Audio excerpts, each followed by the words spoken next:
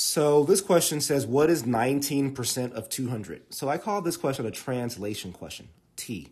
And all that means is, usually whenever I use a translation as a strategy, which is not very common on this test, but it does throw up enough for this to be meaningful and useful for you.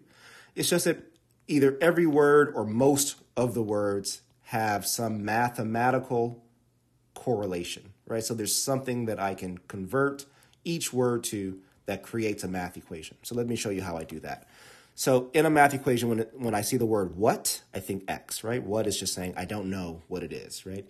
Is equals 19%. Any percentage should be written as a decimal, so 0.19. Of always means multiplication. And then my 200, of course, just comes down as 200, right? So what is 19% of 200 becomes X equals 0.19 times 200. I can, of course, go to my calculator and just multiply 0.19 times 200. And the answer that I get is 38. And therefore, that is my answer, right? That is the what is 19% of 200. It is 38. So there's your answer.